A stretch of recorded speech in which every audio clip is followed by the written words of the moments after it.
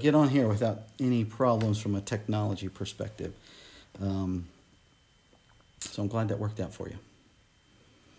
All right, so I'm going to jump in here. It is almost 7 o'clock, and so I will say this a couple times throughout the evening that this is going to be available to rewatch. If for whatever reason something comes up, you got to get off, you can check in on this later on this week, later tonight.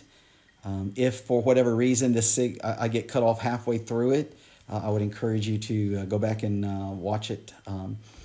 And so what is this all about? This is called From Good to Great, Taking Any Relationship to the Next Level. And what happened was in 2011, I got called and said, hey, you're going to Philadelphia, going to a 10-day course, and don't know anything else about it. We had to send somebody, you're going. And so I started doing some research on it, and the course that I was going to was called Master Resilience Trainer course. This was taught by the University of Pennsylvania, and everything that I read on it, great reviews. One guy really summed it up well, and what he said was that really it was a leadership course. And so what I've discovered is that not only was the content great for a leadership application, not only was it great for the concept of resilience and being able to bounce back when challenging times happen, but it was also phenomenal for relationships. And so what I want to do is I want to share with you some of the things that, all right, let me switch the screen up a little bit. I want to share with you some of the things that have been shared with me as far as this course. So, all right, here we go. Let me put these pictures back up there together. All right, I don't know if you can read this, and I'm going to try to blow this up a little bit. There we go. Okay, so this is what people, after sitting through this for 8 hours in one day, this is what they ended up saying. Amazing training, wish I'd received it years ago. And I'm here to tell you that if you'll listen, if you will apply this in your life, you will feel just like this.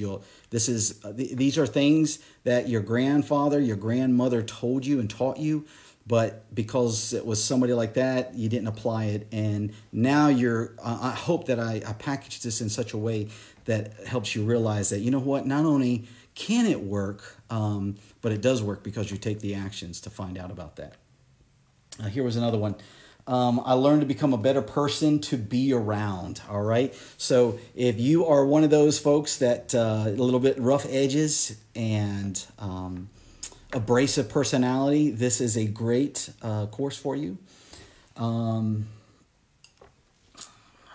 I don't know if it says it explains everything about your attitude, trials, tribulation, and everyday life. That's a really good summation of this. And yes, it does have a lot to do with your attitude, but how do you control that attitude? And that is where most people, I mean, the concept of attitude changes or controls everything about your life is somewhat valid, but a lot of people just don't know how to, they think that they're born with that, they inherited it, that they got it from the store, and they don't have anything else to do but act that way.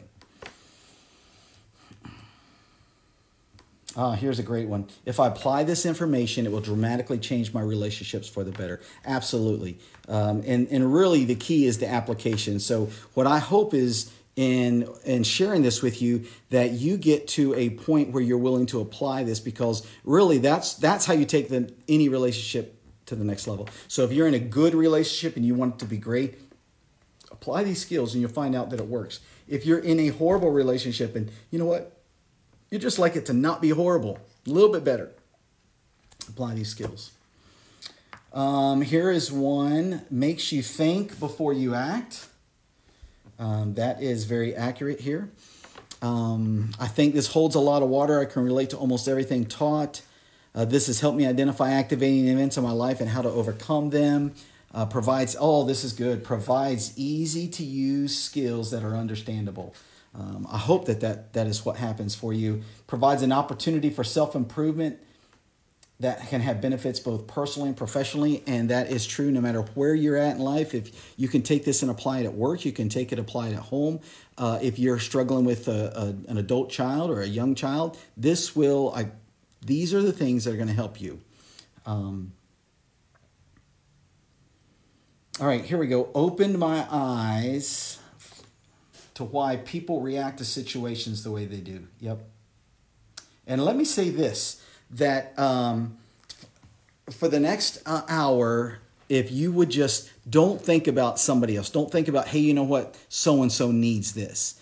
And instead, just for the next hour, while I'm on this and you're paying attention, apply this to the guy in the mirror. And see how this can apply to the person in the mirror. I think once you do that, you will understand how other people or why other people act and react. And what it will do is it'll give you a lot more empathy for what they're going through or why they're behaving the way they are. All right, this is great. It's rather simple. Next line down. It's rather simple, but it seems like it'll be effective. Again, this is somebody who just had sat through this for 8 hours, and this is what they walked out with. And then last thing that I'll share here, and then I'll move back. It simplifies what I'm already trying to do, gives me more tools to do that. So this is good stuff. All right, so that is my promise to you, is that if you'll invest the time here, it won't be wasted. If it is, I will give you all the money back that you've paid for this, all right? Matter of fact, I will give you double whatever you paid for this course. I will write you a check. I will send it to you on Messenger. You just let me know how much that was. All right. So from good to great, how to take any relationship to the next level. All right, and let me just tell you that this information, you can find it all. Matter of fact, if you got the opportunity, go on Amazon, download this book. It's called The Resilience Factor. It's written by Karen Ryevich and Andrew Shate. What they espoused and teach in this book is, according to Karen Ryevich and Andrew Shate, you can increase your resilience and meaningful change is possible. And I really want you to focus on that meaningful change. All right, so remember this. So this is about resilience, but here's what I learned. It was about leadership and it's about relationships. And so as I go through this, I want you to understand that your relationships will improve when you apply these skills. Your ability to lead others, or the fact that others want to follow you, will improve when you apply these skills and the concepts that I'm going to reveal to you. Here's what's important for all of us to know, and that is this: change is possible. It doesn't matter who you are, how long you've been the way you are, you can change. You can change tonight. You can apply the skill that I'll teach at the end of this, and before you go to bed, you will physiologically change. You will change mentally. You will change spiritually, or you could be the same. You could ignore everything. You can let it go in one ear and right out the other and miss it, and that's okay. Because everybody, when you're ready for this, when you're ready to change and you're ready to apply this into your life, you'll find out that change is possible. Well, if you want to have change, you've got to think accurately. You're going to hear me use the words thinking more accurately, or accurate thinking, and then more effective, or working more effectively. I think those two this is where it really helped me out a lot. And then the way that we do this, the way that we bring all this together, is before the end of this, I'm going to ask you to take a strengths survey. And it is through that strengths survey that I'm going to show you how that you can get an unfair advantage. You can cheat life. You can cheat in your relationships, in that you will help yourself give yourself an unfair advantage to be able to improve, to grow, to help that relationship thrive. Whereas before, you might have been the person that was doing more damage, causing more harm, holding your relationship back even more than anyone else involved in that relationship. All right. Let me start by this. Great relationship look like this, not that. Have you ever seen those magazines, Eat This, Not That? And they'd have like eat this, and it's a grilled chicken sandwich, not that, and it's a burger with bacon and cheese, and probably what I had for lunch today. Well, great relationships look like this, not that. And here's the first one. Great relationships are about being in control of your emotions. Now, a lot of times when I make that statement, being in control of your emotions, and let me say this, if you've got questions along the way, pop them in there. I'm not going to be able to see them or read them, but my personal assistant, Carrie, she's sitting right across the table, and she will hand me any questions that, and I can stop, I can slow down, I can go back. Otherwise, I don't know. I'm just going to, vomit this out there, and I hope that you use technology to for your advantage and be able to come back and forth on this. So great relationship look like this, not that, and that is being in control of your emotions. This is probably something that most people struggle with. And when I say being in control of your emotions, a lot of people will automatically go to this assumption, being a mannequin. Oh, you want me to just go through life acting like nothing phases me, that nothing is impacting me. And that's just not true. For you to have great relationships, you can be emotional, but you have to learn to control those emotions. You have to learn to be able to control the highs and lows. How to, when you're down in the lows, to bring yourself out of that. How, when you're getting a little high and life is hitting, and be able to bring yourself down a little bit. So great relationships are about being in control of your emotions. Next thing, great relationships are a brilliant strategy for seeking support versus not trying to do everything yourself. There's a lot of us that think that, we have to start with us, get it done with us, and then finish with us. And the reality is, for you to be in thriving, healthy, take a relationship from one level to the next, you have to be willing to ask for help sometimes. And what I find fascinating is that the people who are the best at helping other people, they are the worst when it comes to accepting help. And so if that's you, just raise your hand and realize that a brilliant strategy for having a greater or better relationship is to ask for help. Not trying to be the lone wolf McQuade and going it all alone. Great relationships look like this: being deliberate, not reacting too fast. I remember when I was in training at Fort Riley, combat skills training. We're about to go overseas, and they taught us close quarter battle. This is where you're kicking down doors, you're going in, or, there's a hostage and a bad guy, and you got to shoot the bad guy, not the hostage. And so we'd stack up by the door, we'd breach the door, run in, and then start shooting.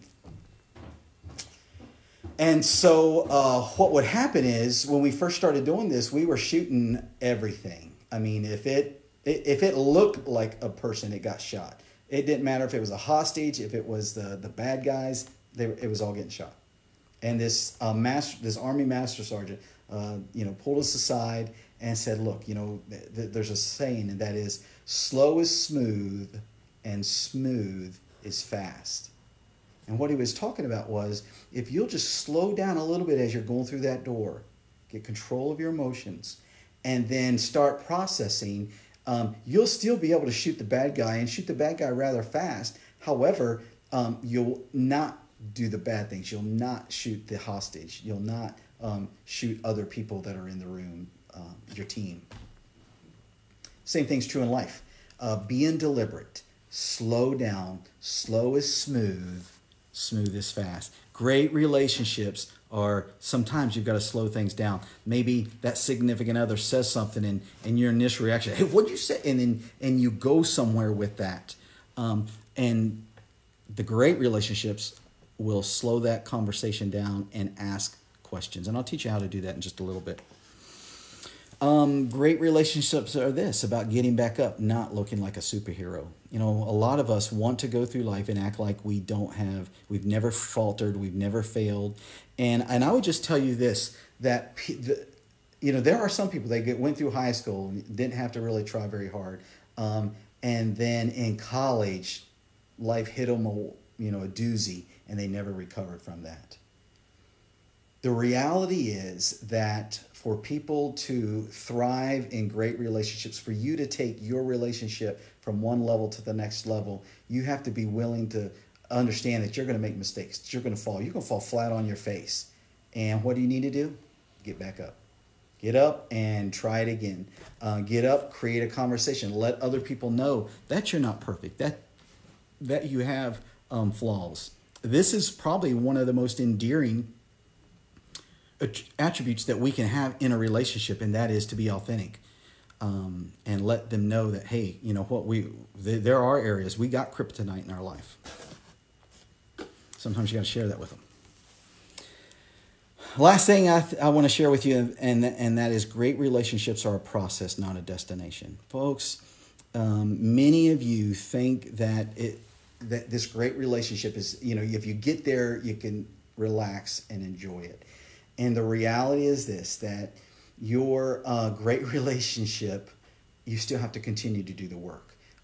The amazing thing, though, is that once you know how to take a relationship to the next level, what happens is you have the ability to maintain that. It's a lot easier to maintain that speed, maintain that altitude, than it is to get there. And so, I think about this. I've taught this for a long time, taught this to thousands of people. And yet, even when it comes to me, I got to realize it's a process, not a destination. Because as soon as I think I've arrived, I've missed it. I remember one year, our oldest son and daughter-in-law, they were living in Chicago. We were living over in O'Fallon, and one weekend we wanted to go see them. So we drove up, got there. Matter of fact, I had just finished teaching this course, an 8-hour course, and on Friday night, we got in there about 11 o'clock. We talked to them about 20, 30 minutes. Everyone went to bed. One of the things that I enjoyed about going up to Chicago was I would go to the there on Lakeshore Drive, and that's like 18 miles, and I'd go out for a run. I enjoyed that view, enjoyed everything about it. Well, this morning on this Saturday morning, I woke up at 6 o'clock in the morning. I went out to go get my car, and it was gone. I woke up Carrie and asked her, hey, remember where we parked the car? And where she thought we parked it. As a matter of fact, we parked it in my son's parking spot. He lived in an apartment, and everyone had their own paid-for spot. And, well, what happened was, he had a sticker on his car, and my car didn't have a sticker, even though I was in his spot, and it was okay. And so 4 o'clock in the morning, the tow company drives through, had a deal worked out with the apartment complex, towed it off. Took us a couple phone calls to find out where it was at. And when we found out where it was at, it cost, I think it was like $300 to get the car back. And so I remember as soon as we picked up the car, I paid the money, and I told the family, I said, look, we're not going to talk about this. I'm not going to dwell on this or focus on the fact that the car was towed illegally. There were things I wanted to do, but if I would have done those things, all I would have done was got on YouTube.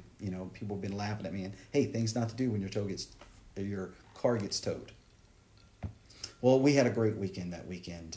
I still remember all the things that we did, and on Sunday afternoon, we're in the car, we're driving back south, and I don't know about you all, but when I'm driving down the road, I only think about one thing.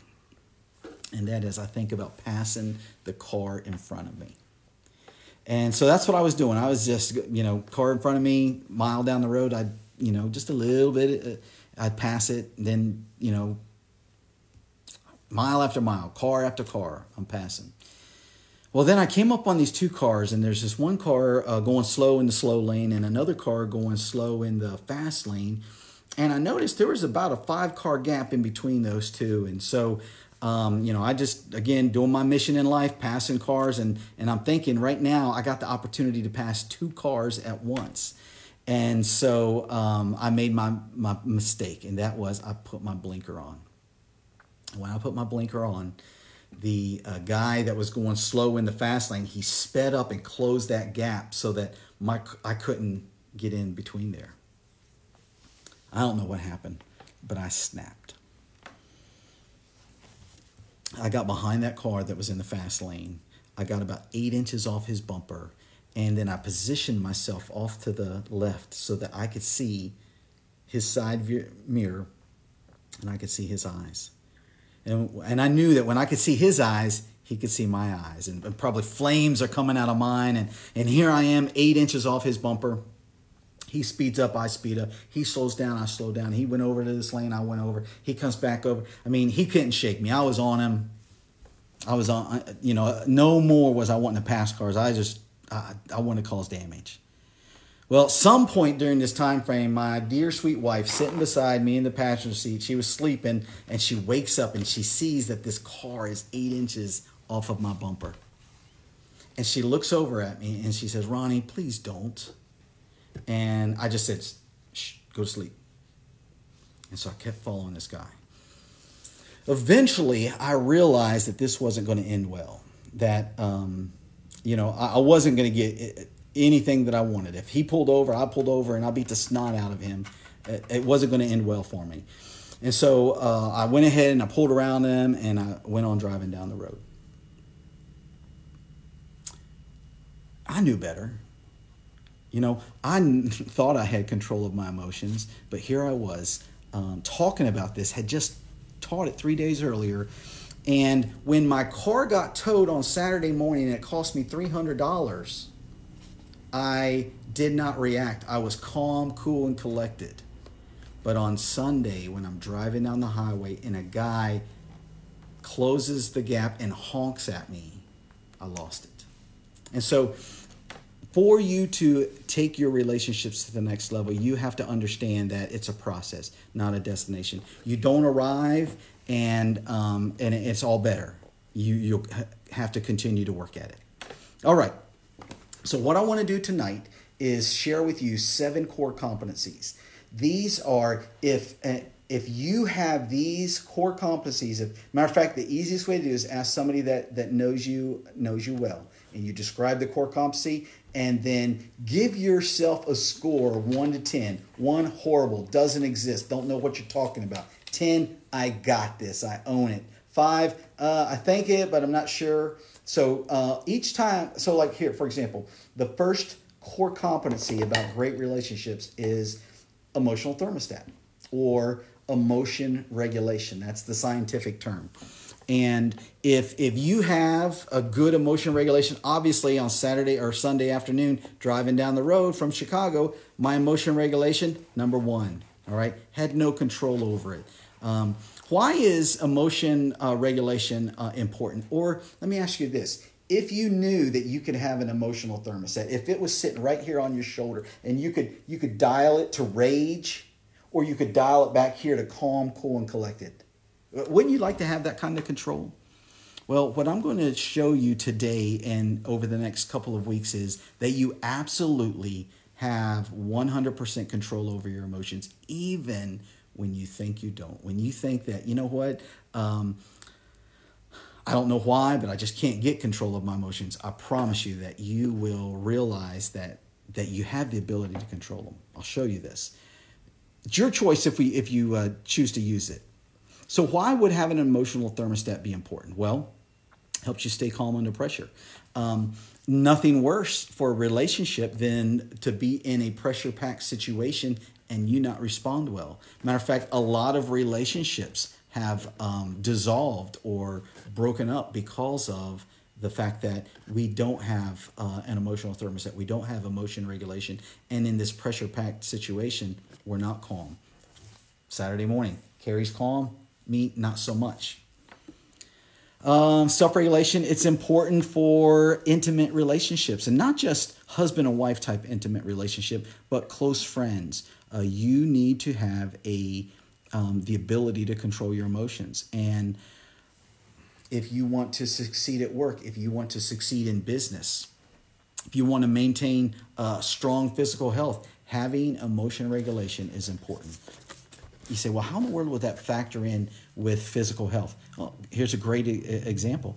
When you are down in the dumps and it's time to go to the gym, what do? That's right. You stay on the couch and you get another pint of ice cream out. When you have the ability to control your emotions, it doesn't matter. You wrote a contract. You said, I'm going to the gym today at 4 o'clock. And at 3:40, you're in the car driving to the gym. So emotional regulation or an emotional thermostat will help you, and this is a core competency. What does this mean? A core competency of this. If you took an inventory of people that are in great relationships, I'm going to cover 7 different core competencies. And each one of those great relationships, you would see these 7 well represented. Now, again, I don't want you to focus on the relationship. I don't want you to focus on the other person in the relationship. What I'd like you to do right now is just look at old number 1, look in the mirror, and ask yourself, emotional thermostat, how much control do you have over your emotions? 1, not very much, non-existent, or 10, you know what, I've got really good control over my emotions. And the question I'm going to ask on every one of these is, how can this core competency, how can having an emotional thermostat or having emotion regulation, how can it help you as a friend or as a family member? Think about what are the fact that you're watching this, there's a relationship that you would like to improve. Whether it's good and you want to make it great, or it's great and you want to make it out of this world, or it's bad and you just want to remove some of the toxicity of that. The fact that you're here is proof positive that you want to change a relationship. So think about that relationship and how can having emotional regulation, control over your emotions, help in that relationship. Write these notes down to yourself. If you happen to be watching this together, I mean, this is a good question to ask each other. How has the lack of emotion regulation hurt me in our relationship or hurt us? Where are some times when I've done well with my emotion regulation? Because I think that we experience both of those. But a lot of us have a tendency to dwell on when we do bad or not very well at all. And so leads to a lack of control of our emotions. Core competency number 2, and that is the ability to shut out distractions or impulse control. This is, think before you speak. And I think I've heard that we have 2 ears and 1 mouth because we should listen twice as much as we speak. A lot of times, impulse control, you say the first thing that comes to you. Low impulse control, this is what happens. You accept the first impression. Whatever your mind tells you, they're lying, they're cheating, they're no good, they're hiding something from me. That's the belief that you're going to latch onto, and then that's the prophecy of that relationship that you're going to fulfill later on. How can having impulse control help you in that relationship that you're wanting to improve? Core competency number 3 is this, optimism. All right, now understand this. Optimism is the engine that drives great relationships. Have you ever met somebody that is not optimistic? Matter of fact, is not just not optimistic, but doggone it, they're just, they suck the optimism out of, when they're walking through the house, you can just feel the positive energy just being drained out of everybody. It's tough to have a great relationship with somebody who lacks optimism. So what is optimism? Well, it's the belief that things can change for the better. It's the belief that you control the direction of your life. I mean, when you believe that something is going to improve, you are going to behave differently than when you think that, it doesn't matter what I do. You just throw your hands up. So optimism is the engine. Matter of fact, I think about it this way. If you had a Tesla sitting in your garage right now, but there was no engine in it, what do you got? Well, you got a photo op or a paperweight. Just figure out which way you want to use it. However, if that same Tesla has the engine in it, a different beast altogether. It's still a photo op. It's a great thing to drive around. The same thing is true for our relationships, is when you have a relationship that doesn't have optimism, the engine's not there. It's not going to propel that relationship very far. And if the other person in the relationship is the one that has to bring all the optimism and you're sucking the energy out of them, you'll find out that you're going to slow down that relationship and certainly going to keep it in the not so good level. All right. Number 4, core competency, and that is the ability to have, the scientific term is called causal analysis, and I refer to it as mental gymnastics. Here's that word again, accurately. Being able to accurately identify the cause of the problems. As I've dealt with a lot of people and helped a lot of people through challenging situations, more often than not, they don't see the real reason for the problem. And that doesn't mean it's always them. If you're just missing the real reason for the problem, you're going to behave in a way that just doesn't work out for you. You're going to be unable to assess the causes. And ultimately, when you don't know why it happened, you're doomed to repeat it. I don't know if you've ever heard of Einstein's theory of insanity, but it's this, that if you do the same thing over and over again and expect to get a different result, you're insane. I mean, think about it. If I had a headache and I went over to this wall and I just start banging my head on the wall, and then the headache gets worse. And so what do? I just bang more on my head on the wall, and the headache gets worse. Well, that's Einstein's theory of insanity. The same thing is true in relationships. If you can't identify the problem in the relationship accurately, you're banging your head up against the wall, expecting to get a result that you're never, ever going to get. And so we have to have the ability to perform mental gymnastics. I don't know if you're on here, Josh Cross, but you gave a great example of performing mental gymnastics in that video that you shared on Facebook the other day. And so I'm just going to kind of tell everybody about this, but he was talking about how that he was being ignorant with himself. I think those are the words that he used. And what he said was that he was justifying not working out during the COVID stuff because he believed that he was just as healthy, as a matter of fact, in better shape than most guys his age. So I think he said he was 35, and he absolutely is in better shape than most guys that are 35.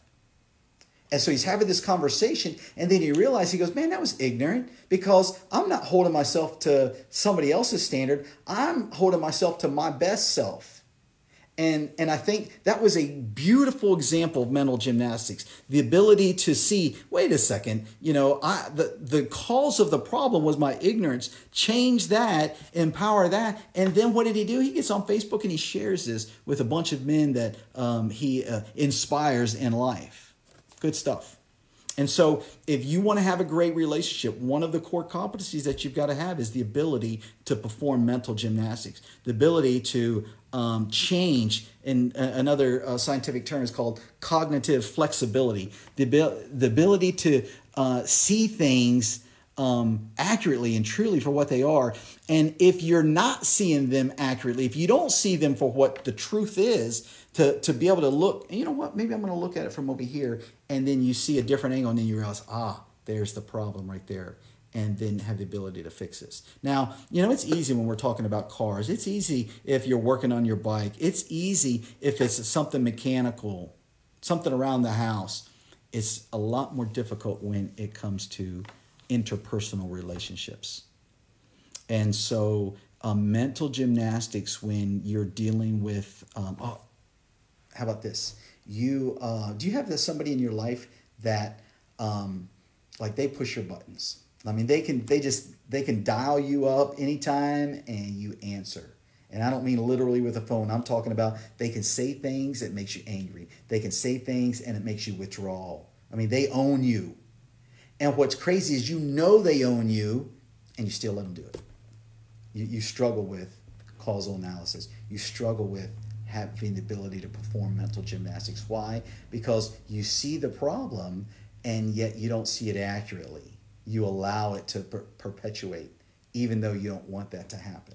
All right, so that is core competency number 4. Core competency number 5 for great relationships is this social awareness. Fancy word is empathy.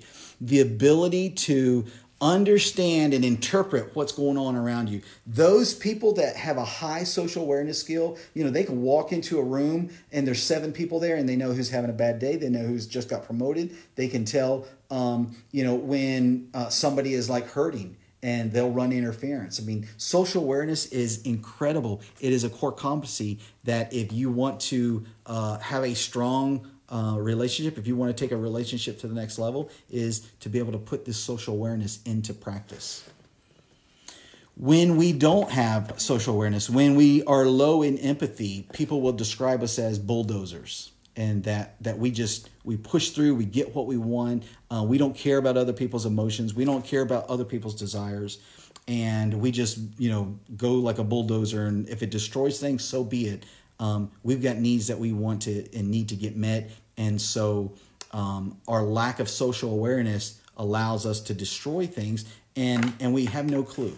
I mean, have you ever seen the bull in the china shop? I don't know what that commercial was, but I mean, like back when I was 7 years old, this bull would go in and wouldn't touch anything. Well, we're the bull that goes in there and everything. We move the horns. Watching on YouTube, there's this bull named Tex, and he is a longhorn, and this bull just tears everything up that he gets around. He's not in a china shop. He's out in the field. Doesn't matter. Gate, he just throws it off.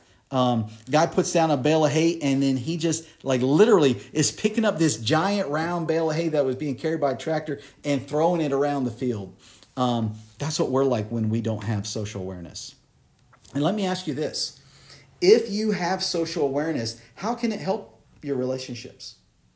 What are ways that when you apply social awareness, it helps and strengthens who you are? It strengthens the relationship with the other people in your life. How does it make you a better family member? I'll bet there's lots of examples of how not having social awareness, not being aware of what's going on, we've looked just like Tex in our living room. And our sons and our daughters and our wives and our husbands, they pay the price for that. And they feel like that bale of hay that's getting thrown around for no good reason. All right, number 6. So core competency. Here, let's do a review. All right, what was number 1 core competency? Number 1 core competency, I'll back it up so you can see that. And that was that you need to have an emotional thermostat. You need to be able to dial your emotions up and down at will. Really, we all have that ability. Number 2 was to have emotion or impulse control. The ability to not just take what comes in that instant, but really to process it and see what, is it as bad as it seems, or maybe not so much. Number 3 was optimism. And I said that optimism is the engine that drives all great relationships. If you're in a great relationship right now, I promise you, not only are you optimistic, but the other person in that relationship is optimistic about where the relationship can go, what it means, how that it's mutually beneficial to both of the people in that relationship.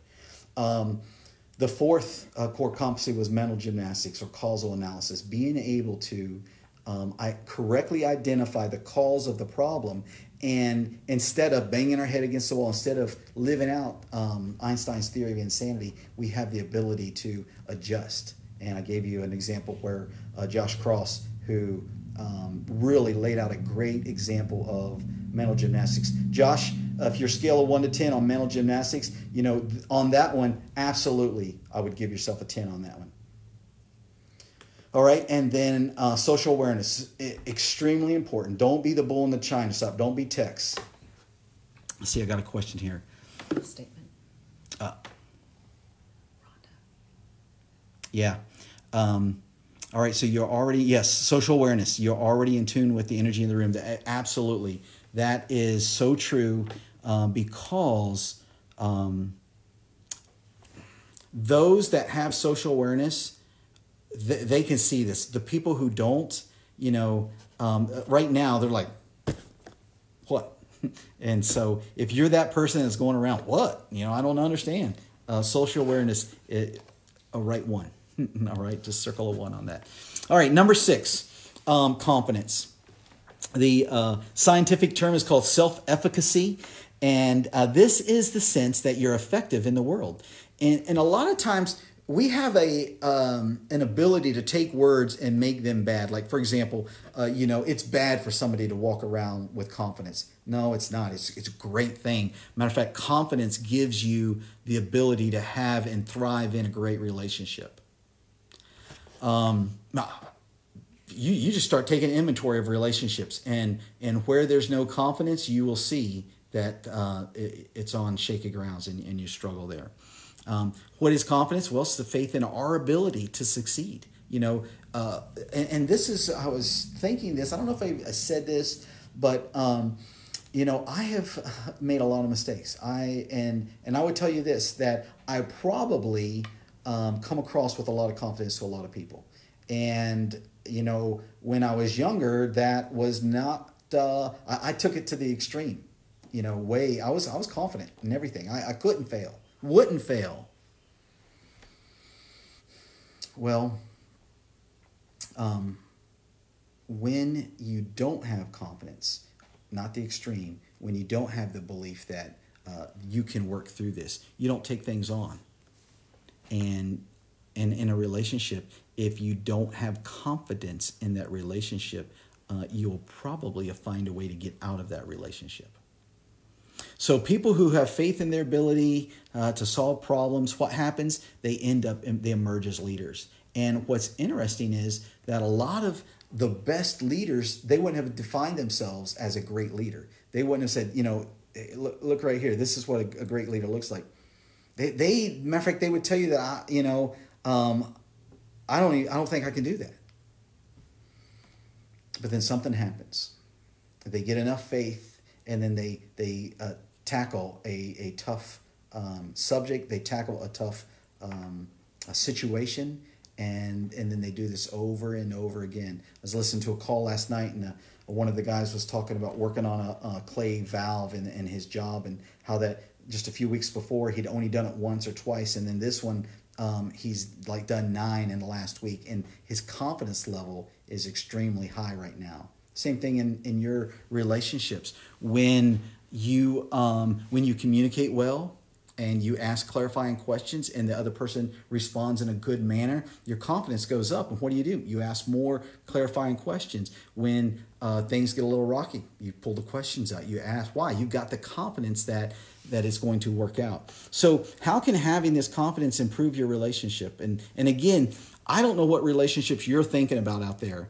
And so what I would tell you is that whatever that relationship is, write that down. How can being, or maybe even write down where you're not confident in that relationship.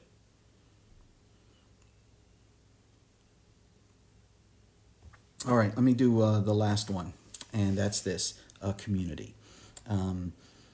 Reaching out. All right, and I shared with you earlier that sometimes the hardest people when it comes to accepting help are those that are the best at giving help. Pastors are the worst. They're at the hospital. They'll put anything down to go help people, but then when they need help, they don't call, they don't ask, and go into depression because they feel like they're isolated and alone. Community. You can be more effective by building strong relationships and being willing to give and receive help. It is powerful in any relationship when the other person asks for help and then you provide it. Not with stipulations, not with, oh yeah, you need me now. No, but you're willing to help them truly. We find that this community, so one of the things that you'll hear me say over and over again is that God has put into our DNA the desire to be with and around other people.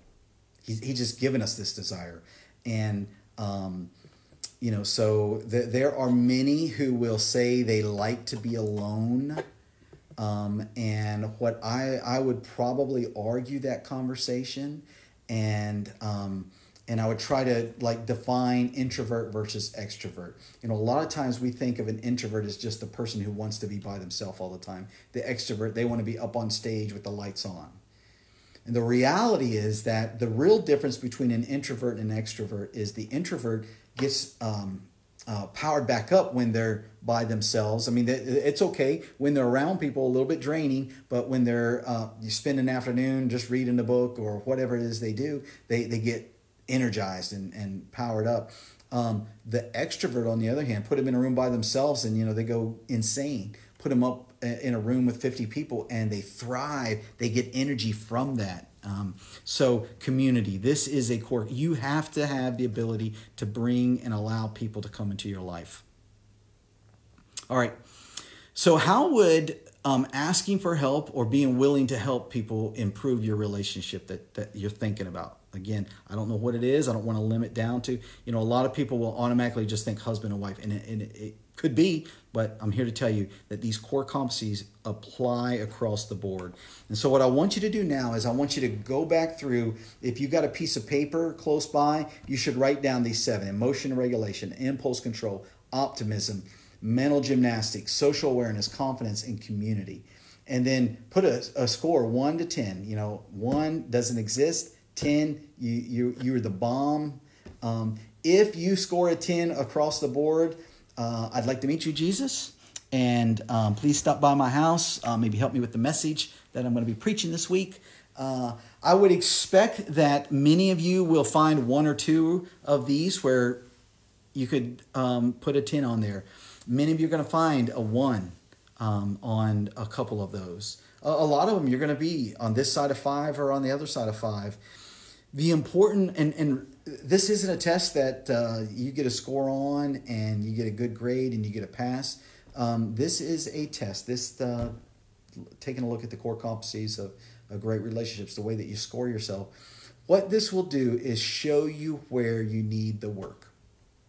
So I'm about to teach the first skill called finding blessings. And what we'll find out is that finding blessings helps out on some of these core competencies. So for example, number 1, it's going to help out with optimism. It will help out with social awareness. Now, the truth of the matter is every one of the skills that I'm going to teach you over the next couple of weeks will help out in every one of these areas. And it depends on where you have the most need. So if social awareness is off the chart, these skills are probably going to help you in another area that is a little bit weaker. I used the analogy on Sunday about going to the gym and doing a specific exercise to build a specific set of muscles. And the more you do that, the more weight, more resistance you put on there, the bigger the muscle gets. Same thing is true here. You want to think about each one of these 7 core competencies as a muscle. And you want more emotion regulation? Well, there are skills that I'm going to teach you that are going to absolutely help you. In week 2, will absolutely help you with your emotional thermostat. Next Monday night, if you watch, and at the end of the night, you will have the ability to control your emotional thermostat. Impulse control. In week 3, I'm going to talk about a topic of where our deeply held beliefs come from and how that they affect our impulse control. Optimism, I'm going to cover that one, an easy one tonight with finding your blessings. Mental gymnastics, next week is going to be really strong for that. Social awareness, the last 2 weeks. One is the strengths survey, and the other is when I talk about words and how we use those words. Social awareness is going to come in and really help you see things at a different level. Confidence, I really believe that as you start to practice each one of these skills, your confidence is just going to go up across the board in all of your relationships. And then finally, community. You have to be willing to ask for help. And here's my promise to you all is reach out to me. You can send me a private message on Facebook. You can, I'll drop my email. Matter of fact, Carrie, if you put it in there, taborrw@gmail. And send me an email. Send me a text. Reach out, and I would love to help you if you're struggling with one or more of these things, and it's something you didn't want to bring up in this setting. Okay, so I'm not going to ask you what those scores are. That is up to you, and really what it does is it shows you, again, all 10s, you're cleared hot. You don't have to be here in this class. If you have any one of those that doesn't reach a 10, you are going to get value out of what we'll be teaching the rest of this time. All right. So core competencies, what do? Well, they increase your ability to handle stress. And if you got a pulse, you got stress. If you're alive, you got stress. If you're in a relationship, you've got stress. It doesn't have to be that relationship that is what the stress is. And so the core competencies are going to help you handle that stress, whether it's the relationship or external to the relationship. It's also going to help you to be able to overcome setbacks. You are going to realize that you're not the only person that falls. Remember, I talked about it. This is about getting back up. It's not about being Superman. And so as you develop these muscles, these core competencies in your life, you are just going to be naturally gifted at handling and improving relationships. And then another area that these core competencies help out in is performing under pressure. The more confidence that you build, the better. The more that you take these skills, these muscles increase, the better you're going to do when the pressure cooker of life starts to get to you. Core competencies increase your confidence. You saw that one. And then decrease that helplessness and anxiety. Here's what I know. Every one of you out there have some level of feelings of helplessness and anxiety. We all do. And it may be in a certain relationship. It may just be in something that you're facing in life. You're not alone is what I want you to hear. And so by developing these core competencies, you will decrease those feelings of helplessness. You'll decrease that sense of anxiety. And here's what I want everybody that's on here to listen and understand. And that is everybody can develop these core competencies. If you took that inventory and you were honest and you scored a 1 in every one of those areas, I'm here to tell you that in 5 weeks, you can be seeing 5s and 10s.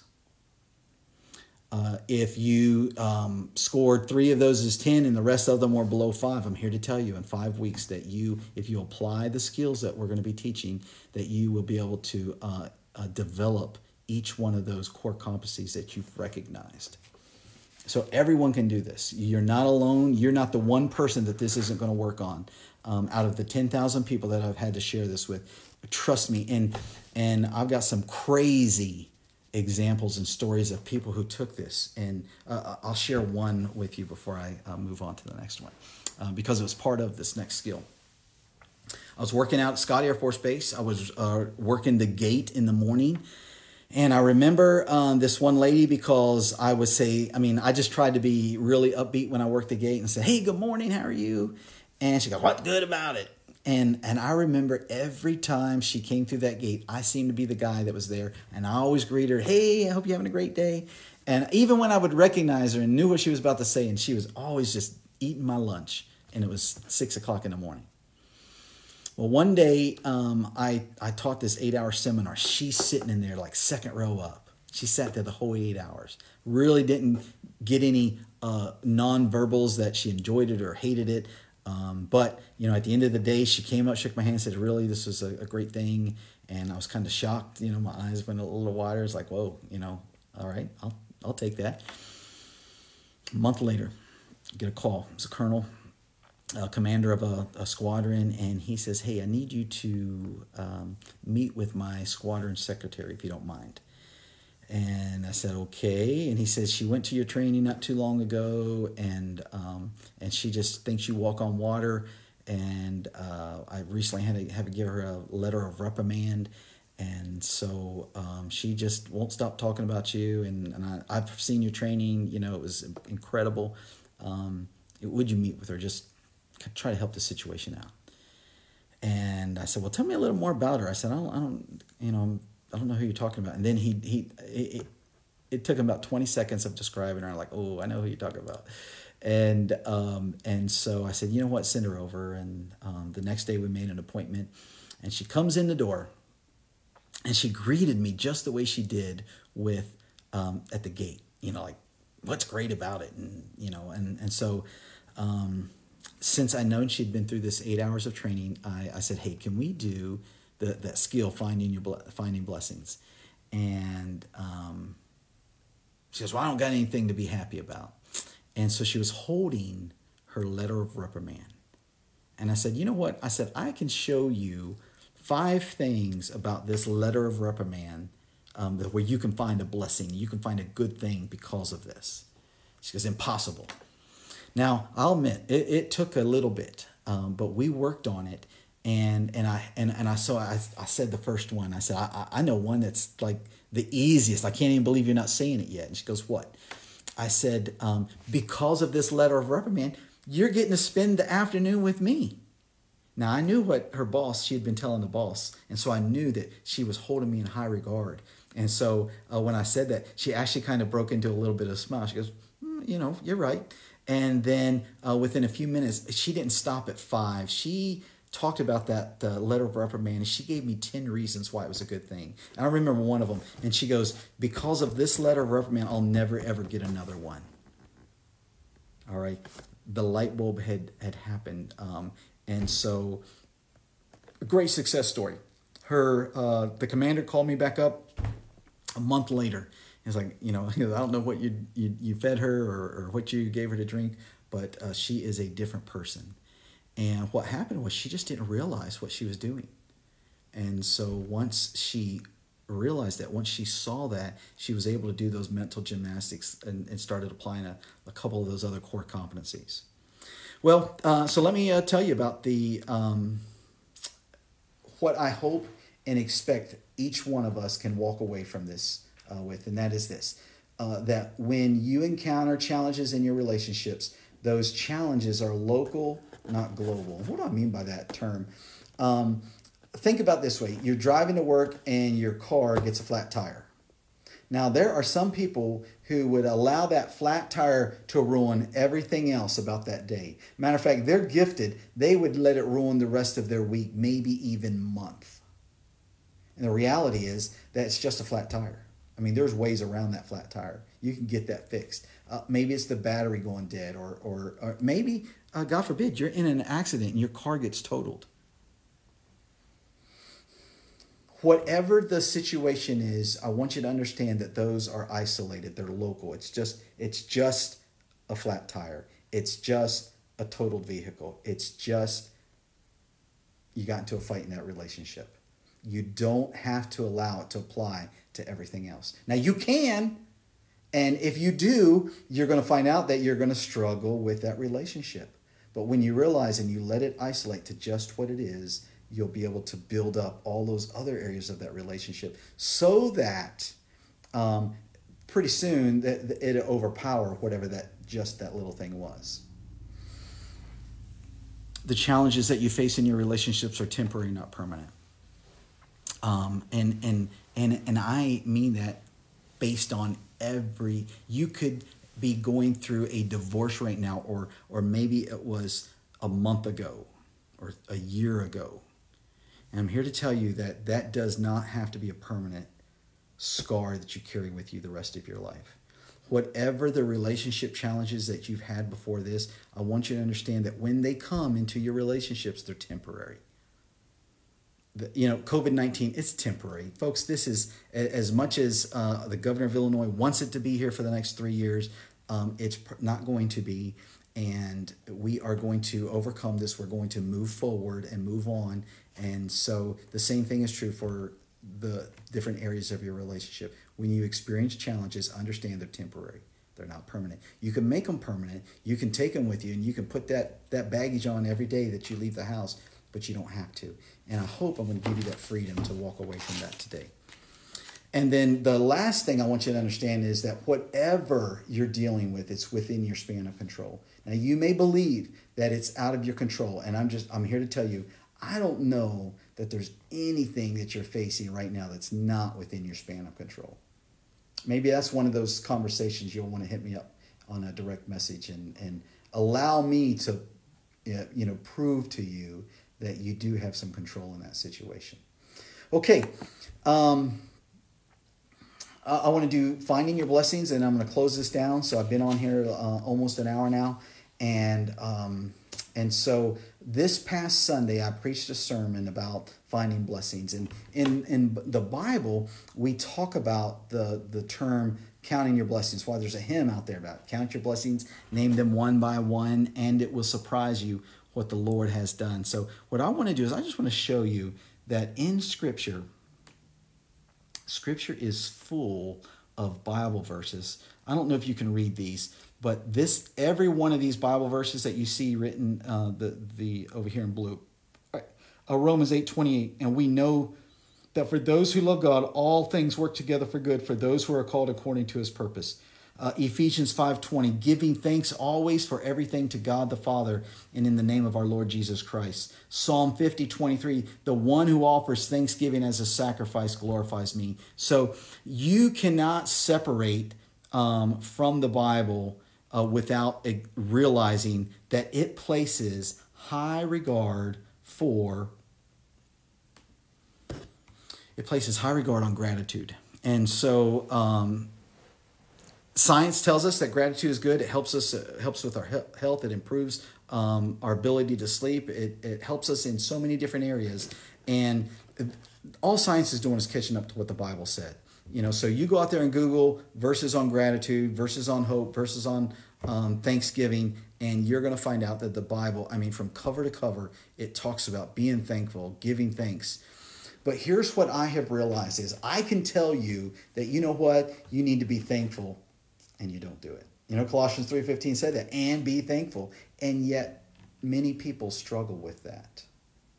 And what I have observed is that they'll be thankful for like 5 seconds, and then they'll go back to the pity party for the rest of the day. And so what I want to do is I want to teach us a skill. And if there's any interest, I would love to get on a Zoom call after this and then actually go through this skill with you. We've done this as a family. I love it. Matter of fact, our kids took us out for our anniversary in April. And when it was done, at the end of the night, we ended up at Starbucks. My wife and daughter-in-laws love Starbucks. And so one of my daughters-in-law said, hey, would you like to do that thing that we do as a family, which is finding blessings?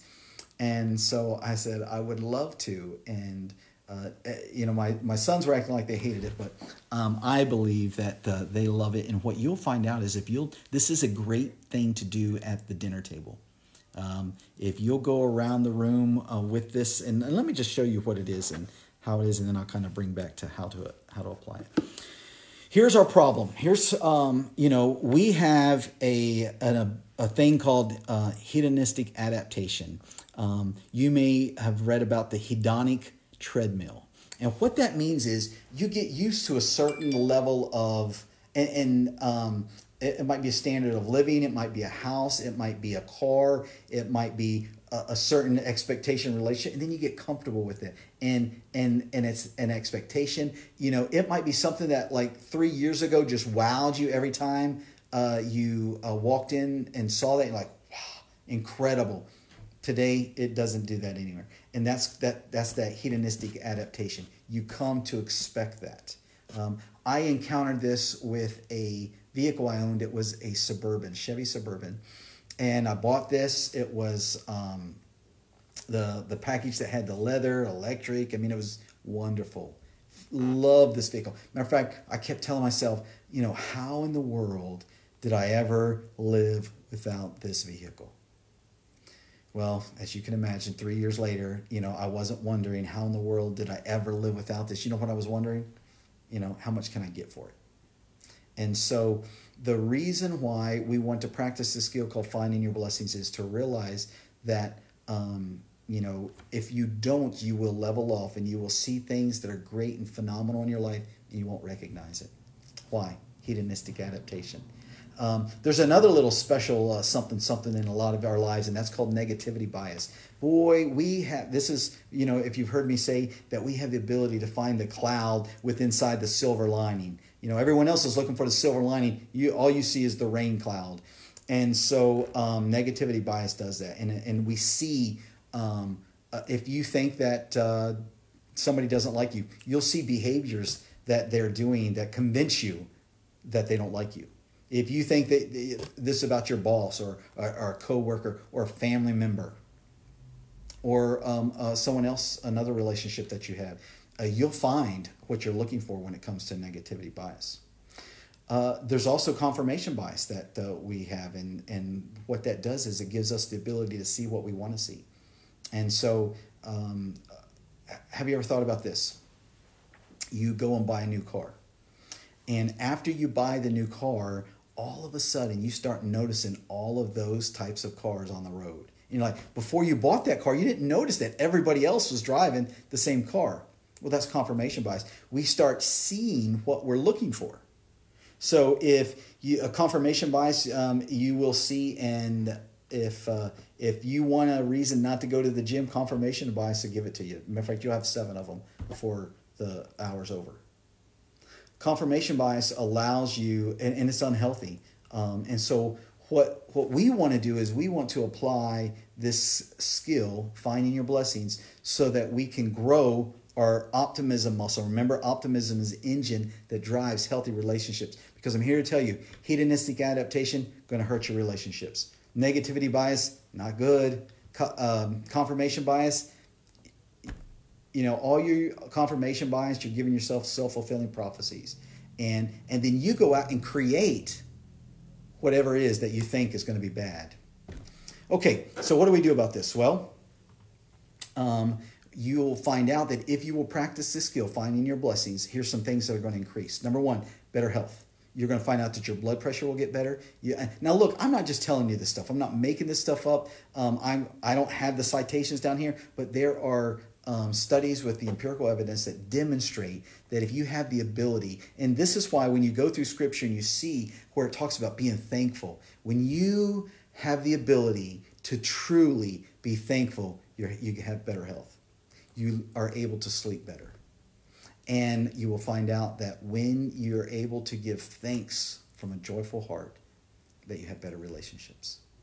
And ultimately, when you combine better health, better sleep, better relationships, whatever you're doing, whatever job you're assigned to, whatever your task that you're taking on, you'll find out that you perform better in that. So, here's how you do it. It's so simple. Matter of fact, I'm going to drop in the comments here after I get off here a link, and you could download and print this card, and it has 4-on-1. But here's what the skill of finding blessings is, and that is list 3 good things that have happened in your life in the last 72 hours. All right, so it is Monday at 8 p.m., and so go back Sunday, Saturday, Friday. So since Friday at 8 p.m., write down 3 good things. Three good things. Not 1, not 2, but 3 good things. All right, there's importance in why we write down 3. And then what I would encourage you to do is answer these 4 questions. They're very simple. What or why did this blessing happen? What does this blessing mean to me? What can you do to enable more blessings like this? And then how did you or other people contribute to this blessing? Now, I was talking about community as one of the core competencies. And I remember there was a young NCO in the Air Force, and then she shared with the group. She was going through this course, and she shared with the group about this skill and how that it had improved her team. So every morning she started off with finding your blessings, and she would go around so there's 7 different people that worked for her, and she would have them give 3 good things every day. Like, this is the way they kick things off. And then on one day, one of the girls shared, and it didn't seem like a blessing at the time, but she shared with the team how that her grandmother had recently passed away, and that it was because of this group that she was in and this finding the blessings that she actually took that tragedy, that heartache, and was able to see good in it, because this young NCO, the way that she loved on her team reminded her of her grandma. And so you can imagine being a part of this team when this young lady shares this, and how much stronger the team got because of something as silly as that. I've seen this where families, I watched one family go through this, and where one of the daughters shared with the family, one of her blessings was that they got to go swimming in the pool, because they'd put in a new light, and it was at night. And so mom and dad and the other sister and her were out there swimming. I mean, this was a story that this family shared with me 9 years ago. And to watch that family bond over that and to relive that blessing that was in their life. I'd encourage you to write these questions down. Next time you're at a meal with family, put the cell phones down and then say, hey, let's find our blessings, and ask them to find 3 good things. And here's how I do it, is I just go around the room. Everyone gets one. And then when they tell me the one, and then I ask the 4 questions. This past Wednesday night, there was 8 of us in a meeting. And so I was talking about this. And so we did this, and everybody shared a blessing. And then I just asked the 4 questions. I like going and doing all 3 of this. And here's why. Because some people on the first one, they'll throw up softballs, like I'm alive, it's not raining, the sun's shining. But pretty soon they run out of stuff like that. And then they start really sharing the blessings that are in their life, the good things. And it amazes you, moms and dads, when you do this with your kids, of what they're seeing and what they're finding value in. It will amaze you when you hear from your brother or your sister about something that you didn't even think twice about, but you had done, and it blessed them. And it was something that, out of all the good things that they could have mentioned, they brought that activity up. Okay, one of the things when it comes to finding blessings that has really, really helped me out is that I use technology to help. If you heard, I talked about how that I struggle with writing in journals. And so I came across this app, and you can see a picture here of it called Day One. And so right there is a picture of the Ocean Springs bridge. It goes from Biloxi over to Ocean Springs. And you can see the date on there is March 24th, 2013. I remember that. I mean, right now, as I'm thinking about this, as I see that picture, I remember that whole weekend. We had driven down to Biloxi because one of my closest friends was in the very last, he had probably 3 weeks left to live. And so as I look at that picture, I remember in the room having conversations with Howard. And, he knows that he's close to going to heaven. I know that when I leave this weekend, I'm not going to see him again. But the reason why the picture of this bridge and the sunrise is because at the time, Carrie was getting ready for a half marathon. And so she was running a lot. And one of the things, we had lived down here in Biloxi for 10 years, and one of the things we'd never done was run over that bridge. And so I told her, when we were driving down, I said, I'm going to run the bridge with you. And so because of our schedule, we had to do it. I know it says 11:59 a.m., but that was 5:30 a.m. in the morning. And so we went over there. We ran the bridge. It was a phenomenal weekend. It was a great, the conversations that Carrie and I had on part of that run, the weekend with Howard and Joan, to just be able to love on them. So here's what I would really encourage you to do is find, and this is for you as an individual, use pictures. You could pull up your cell phone right now and just go through the pictures, and you'll be amazed at the memories that start coming back. And if you're able to answer those 4 questions, like why did that blessing happen? What does it mean to you? How can you enable more blessings like that? And then ultimately, what did you contribute and how did other people contribute? Here's what's fascinating about taking pictures and why it's important. The human brain thinks in pictures. Computers thinks in ones and zeros, a binary, a digital environment. The human brain doesn't. We think in pictures. That's why if you open up a phone and if you look at it, you see all these pictures. We call those icons. And so I can just show you an icon and you can tell me the program, what that is. And that's because that's the way your brain thinks. So if I showed you this icon and it had a blue W, most of you would know that was Microsoft Word. If I said a green E, you'd tell me it was Excel.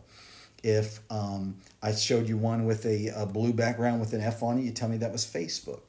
Why? Because our minds things stick to us. And so just like as I look at this picture and I'm back in Biloxi, I'm sitting in the room with Howard, I'm driving at 5:30 in the morning to go on this run across this bridge with my wife. That's the power of pictures, and I would encourage you somehow when it comes to finding your blessings to be able to utilize this. I could pull up day one, and now I've got 9 years worth of memories. And so I love it. All right, so take a picture of it. Facebook is another place that you'll see people talking about their blessings. You know what? I don't see too many people putting on. Now, there are some, all right, so don't start tagging me in all these posts of negative Nancy's. But for the most part, you'll see posts of people celebrating, bragging, and really what they're trying to tell you is, hey, this was a blessing in my life. So, okay, that is almost everything. All right, so let me just do this in summary, and I think I've got 2 or 3 slides left. And remember, why do we want to do this skill? We want to build this muscle of optimism because optimism or positive emotions, they override the negativity or confirmation bias. They help us overcome the hedonistic adaptation where we just kind of get used to it. We have a great thing and we just get used to it. It also helps us to habitually, all right, identify gratitude and express this in our lives. If you'll do this, if you'll learn to practice this, finding your blessings, it will literally change your mindset. I shared with you guys the story on Sunday about a mom, and we're sitting across the table at dinner, and this mom was struggling with depression. And she is telling herself over and over again that her daughter doesn't like her. Her daughter doesn't think she's a good mom. And so now I could tell her that she's wrong. I could have told her that, you know what, and prove to her that there's no evidence out there for this. But that doesn't work. And so instead what I did was we did this exercise. And Carrie was sitting right beside me when this happened. And here's what I just want to share with you. Is that, and this is a personal example, and then I'm going to give you the scientific data. And that was, she went from, and that's referring to this mom that was sitting across the table and having dinner with us. She went from not being able to really hold a conversation and finish a sentence to, the change was absolutely amazing. By 30 minutes of this, and her just whole outlook on life was incredible. Well, here's what the scientific data tells us, is that if you take somebody who is clinically depressed, they could be hospitalized for the depression and on medications for it. So these 3 things, clinically depressed, hospitalized, and taking medications. If they can do this skill, finding your blessings, and if they can do this for 30 days, they get off the meds, released from the hospital, and they're no longer considered clinically depressed. This is powerful. This is why the Bible tells us to be thankful, to give thanks. And it says it over and over and over again. And I'm here to tell you that one of the most powerful ways that you can help any relationship go to the next level is if you will learn how to find the blessings. And I just want to tell you that sometimes people, when I say this, find the blessings, they're immediately looking for great things. And I believe, and I've seen this over and over again, that there are blessings in the pain. There's blessings in the rain. There's blessings in the hurt. And we just have to have the ability to find that and discover that and pull that out. And when you get to that ability where that not just can you find the good things that are just laying around, but then sometimes you got to dig and you can find the good things even in the things that are hurting. You know, maybe you're in a broken relationship and there's no chance for it to get back together.